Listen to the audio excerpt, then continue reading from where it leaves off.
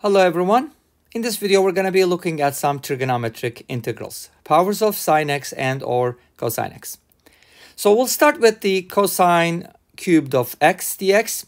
So there's a difference when you have an even power or an odd power. In this case we do have an odd power first. So what do? We're going to split it up. So the way we split it up is we're going to take one of the cosines and just separate it. The reason we do that is, you'll see in a little bit, but let me just go ahead and remind you real quick here. The integral of cosine x dx to the first power is going to be sin x, because this comes from the fact that, of course, plus c. This comes from the fact that the derivative of sin x is cosine, and the integral of sin x dx is going to be negative cosine of x plus c. Because as you know, the derivative of cosine is negative sine, so the derivative of negative cosine is going to be positive sine. That's why. Okay, cool. Now what we're going to do is we're going to split this up into cosine squared of x times cosine of x dx. Now, the reason we do that is because we want to use the u substitution here. And in order to be able to do that, we're going to use the Pythagorean identity. And I think I should also write that down. Sine squared x plus cosine squared x equals 1. Now this allows you to write cosine squared x in terms of sine squared x and vice versa. So you're able to write one in terms of the other, which is pretty cool because a lot of times we're going to be doing these transformations. So what I'm going to do here is I'm going to replace the cosine squared with 1 minus sine squared. And then that is being multiplied by cosine of x dx. Now, at this point, do not distribute. I mean, you can go ahead and distribute. It'll be the same thing, but I just like to keep it this way. And now what we're going to do is we're going to use the u substitution. But what is u? Well, let me tell you what the u is before I tell you what the u is. Therefore, you can just kind of integrate it, right? Just like the integration by parts. But anyway, so in this case, our cosine x dx is going to be the du. Therefore, u will be sin x. Okay? U will be sin x, du would be cosine x dx. Awesome. Now let's go ahead and do the replacements. This is going to give us the integral of 1 minus u squared du. And obviously, this is a polynomial, super easy to integrate. You should know the rules. Like one of the first rules that you'll learn, x to the power n, the integral of x to the power n, of course, with the exception of n equals negative 1. Okay, so let's go ahead and integrate that. What was the rule for this? Well, you guys, you just write the u for 1. That's kind of easy. And then for the u squared, you can just go ahead and increase the power and divide by that power. Okay, that's what it is. So this is going to be our answer. And now I have to back substitute. What is u? U is equal to sin x. So if I go ahead and back substitute that, I'm going to be getting sin x minus sine cubed of x divided by 3 plus c. And that is going to be the integral of what? Cosine cubed x. Okay?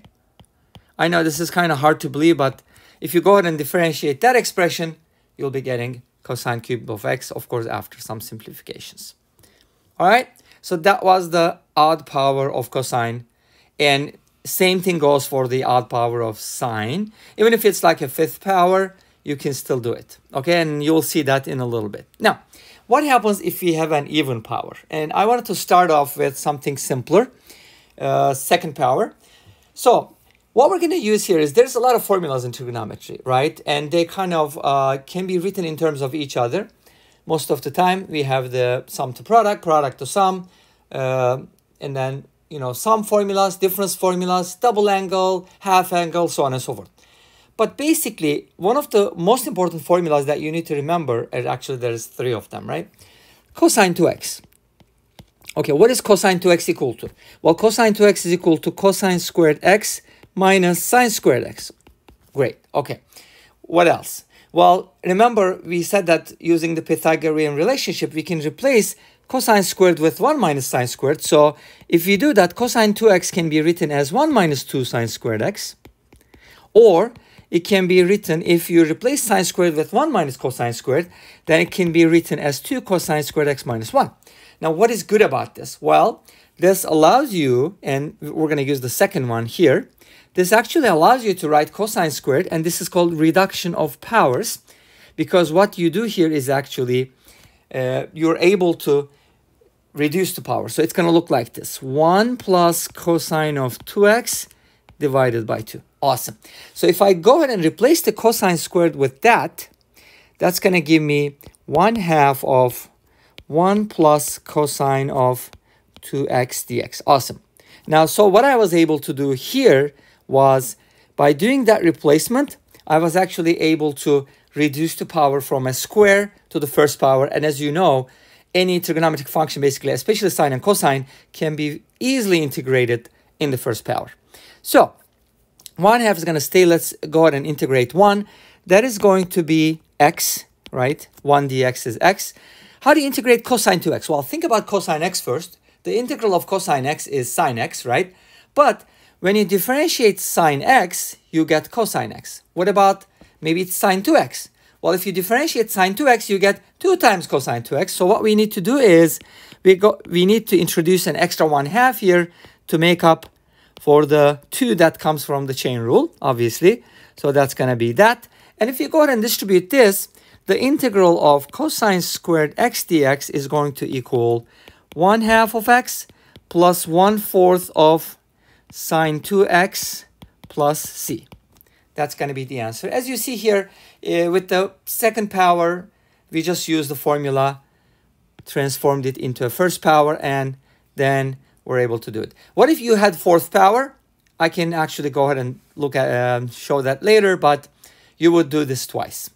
You would square the square, and then you would get more and more powers. Okay? I don't want to keep this too long, so let's go ahead and take a look at another problem, and then we'll finish with that one. Okay? All right. Please let me know in the comment section if you have any questions, or you want me to continue doing these kinds of videos or anything like this. Please let me know. And I'm thinking about alternating these videos, not like doing this every day, but we will continue with the geometry puzzles every other day. And then time to time, we're going to be doing some algebra or calculus like this. Okay, awesome. Let's take a look at our third problem, which is sine to the fourth power. Now, I was just mentioning the fourth power, right? Okay, so I think this will be a good balance. So what we're going to do here is we do have the fourth power, but we have to use squares. Because the formulas we have, if you remember them, sine squared x can be written as 1 minus cosine 2x divided by 2, right? And cosine squared x can be written 1 plus cosine 2x divided by 2. But all I need is sine squared, so don't worry about the other one. So, but I do have sine to the fourth power. So what am I going to do? Well, I'm just going to write it as sine squared squared. Awesome. That's great, right? Okay. Now, at this point, I'm going to replace sine squared with that. So let's go ahead and do it. 1 minus cosine of 2x divided by 2. And the whole expression is squared with dx. Okay. Now, how do you square a quotient? Obviously, you need to square the numerator and the denominator. But the denominator is just going to be a 1/4. So I can just go ahead and pull that out and expand the top.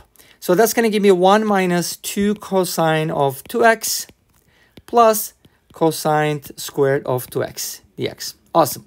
Now, what's interesting about this problem is that we use the, half angle or double angle formula, whatever you want to use it, to reduce the power, but we ended up getting a cosine squared. So what am I going to do? Well, it looks like I'm going to use the formula here. Cosine squared x was written as 1 plus cosine of 2x over 2. So now the question is, how do you write this same formula for cosine squared 2x? Well, same thing, you just got to replace x with 2x. So the right-hand side of this equation is just going to be 1 plus cosine of 4x over 2. So the idea here is this angle is going to be half of this angle all the time. Okay? These are the original formulas. You can work off of that. Awesome. So let's go ahead and do that substitution here. So what I can do is I can just go ahead and substitute for cosine squared 2x 1 plus, so I can just write it as 1/2 multiplied by 1 plus cosine of 4x. And then the whole thing will be dx. Awesome. So let's go ahead and distribute this a little bit and to get a nicer expression.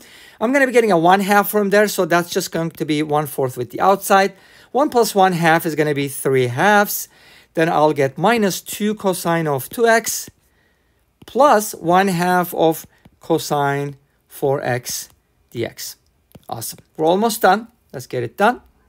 So at this point, what I can do is I can just go ahead and integrate because everything is in the first power.